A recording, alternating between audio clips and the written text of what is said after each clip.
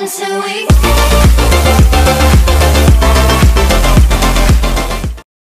Hey guys, what's up? Welcome back to another video. What settings I use for my GoPro when I'm filming mountain bike videos and other action sports. Let's get right into it. Okay guys, so for this video I'm going to demonstrate with the GoPro Hero 4 Session, which is the camera I use to film action sports and stuff like that. What you want to do, depending on what camera you have, it doesn't have to be the GoPro Session. You want to use the widest possible setting. So for this is 180S. Now you might think 180 and wide is the widest, but actually 180S medium is the widest. What S means is super wide.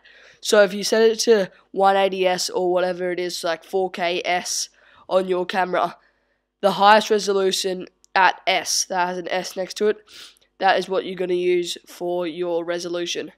Now for frame rate, the highest I can do at 180S is 48. So basically you want to have the highest frame rate, because if you want to do any slow motion and just want smooth footage, it's going to look much better with a higher frame rate. I'm going to chuck in a few clips of what I filmed with my GoPro and make a little edit out of it, and I'll see you guys in the next video. Peace out.